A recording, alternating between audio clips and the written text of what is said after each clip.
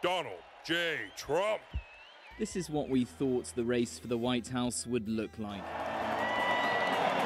But the coronavirus pandemic has pushed the Biden and Trump campaigns mostly online, making social media even more important than usual.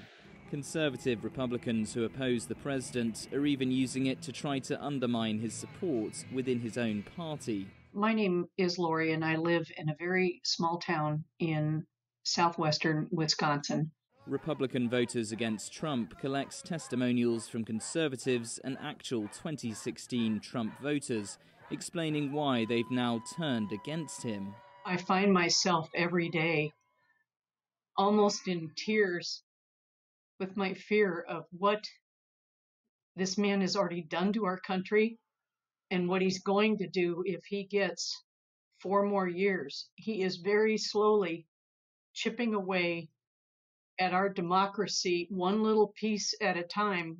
Another group called the Lincoln Project is putting out highly produced, highly critical videos like this one. Something's wrong with Donald Trump. He's shaky, weak, trouble speaking, trouble walking. On social media and television. The founders of these groups are longtime critics of the president. He derisively refers to them as never-Trumpers. The president's approval rating amongst Republican voters overall, though, has consistently stayed around 90% since his inauguration in 2017.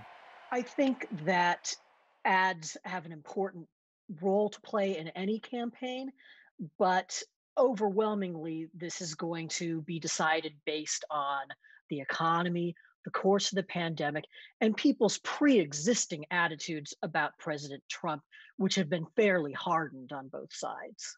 President Trump is trailing his rival Joe Biden in national polls by about 8 points. Hillary Clinton had about a 6-point lead at the same time in 2016.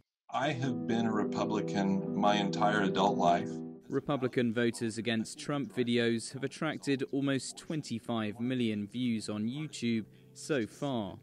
Their impact on the election will depend on how many Republicans actually vote against the president and how many of them live in battleground states like Florida or Pennsylvania. Giles Gibson for CGTN, Washington.